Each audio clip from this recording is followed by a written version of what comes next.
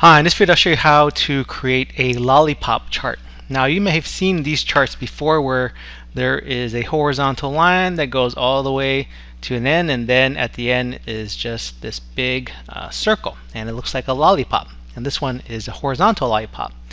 I've seen a couple instances where this is mentioned. George Camejo's in his book. Stephanie Evergreen had a blog article about it.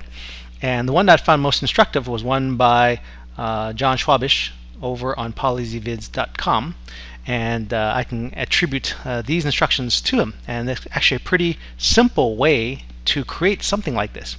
So this is kind of a neat little visual representation of, when you think about it, a bar chart. So I had this on a random number generator here. These sales are randomly generated, so you can see as it goes across, it looks kind of neat.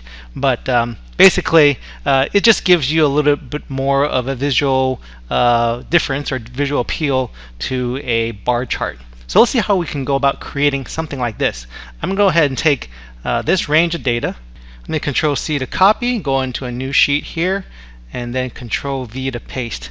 Now what I need to do is I just need to turn this into a bar chart. So I've already got the range of data selected. I'm going to go under Insert, and I'm going to select a bar chart, and just a regular 2D bar chart. And it doesn't look like too much right here, right now, right? Let me go ahead and just make it a little bit bigger. What I want to do is I want to put some error bars on each of these bar charts. So I'm going to click on here and go into my chart elements here and go and select error bars. And once I select error bars, I select that. We've got our error bars here. It doesn't really look like much, but I need to do some configuration for some further adjustments to those.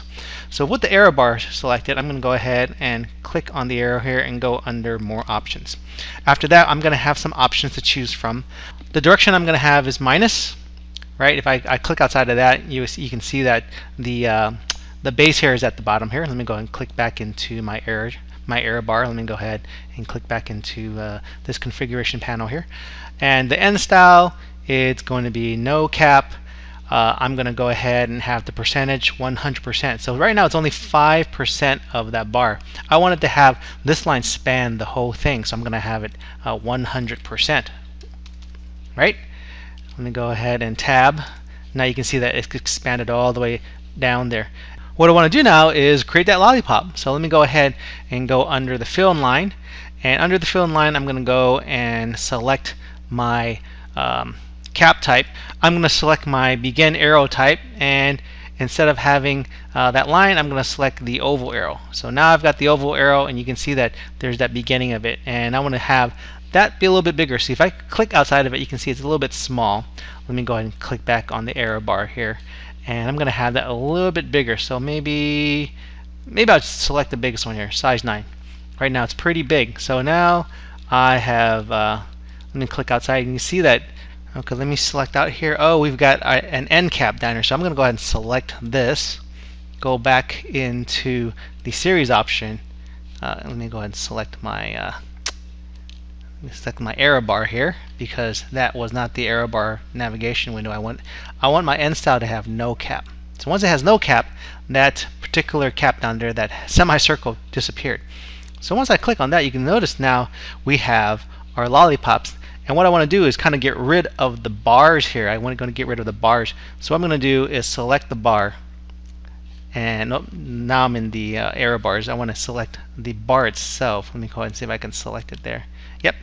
And I wanted to make sure that there is no color. So what I want to do is go under the fill, do a no fill there, and for the border, do a no line, and click outside. Let's see how it looks. Oh, it looks, I think I still have the line there. So let me go ahead and click on the border there. The border is no line. So that line should have disappeared now. And all I have now is my lollipops.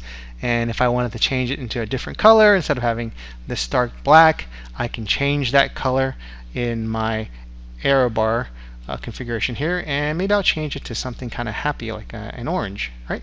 So now I've got an orange color. Let me go ahead and get rid of these grids, press delete, and there we have our lollipop chart. And if I can, and I have these, I think there's still a random number generator between 10 and 100, and I can generate these random numbers. You can see it looks kind of neat, but of course in most cases probably don't have numbers that are randomly generated. This just makes it kind of neat to look at when these bars go move around a couple times. But this is the way that you would create a lollipop chart, a horizontal lollipop chart. So I hope that helps. Thanks for watching.